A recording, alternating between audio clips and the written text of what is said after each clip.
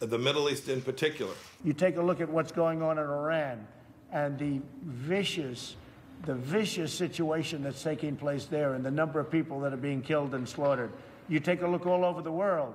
We're not going to be able to deal with, let's not deal with anybody. Maybe the world should be held accountable because the world is a vicious place. The world is a very, very vicious place. You look at what's happening in China, and you look at what's happening in so many different countries. I could name many countries. You look at what's happening with terrorism all over the world.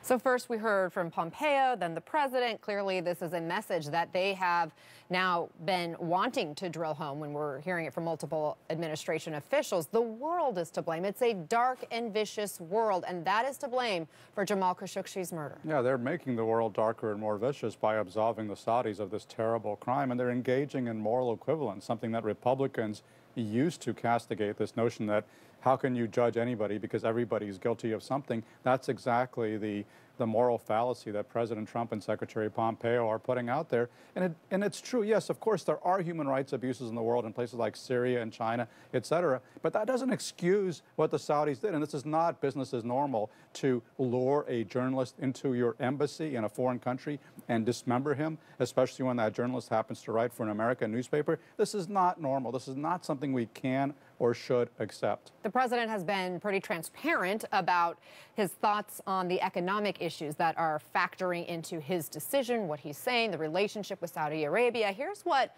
Democratic Congressman Eric Swalwell, who sits on the House Intel Committee, tweeted. He said, "I would be willing to pay a few more cents at the pump if it meant my president would condemn the butchering of a U.S. resident and journalist, Khashoggi, free press." You see those hashtags. So obviously Swalwell might be willing to pay a few more cents per gallon, but a lot of Americans might not. Well, there's no evidence that we would be paying more per gallon at the pump if we held the Saudis responsible for what they have done. They are not selling oil as a favor to the United States. They're selling it because that's how they make money. And by the way, Saudi Arabia, it's 13% of world oil production. We produce more than they do. We don't actually need Saudi oil. We are energy independent, which is something that Donald Trump brags about all the time. So this notion that we have to overlook the Saudi crimes, otherwise the price of oil is going to skyrocket, that is just flat out false. Let's listen to former CIA chief Leon Panetta. Here's what he said. I think the danger here is that the president may talk about America first, but essentially what he's saying is America is for sale to the highest bidder.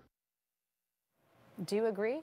I agree completely. It's not America first. It's American arms sales first. And Donald Trump is vastly exaggerating the benefits that we get from those arms sales. As we've pointed out on this network time after time, there is not actually $110 billion worth of U.S. arms that is being sold to Saudi Arabia. The actual figure is about $14 billion.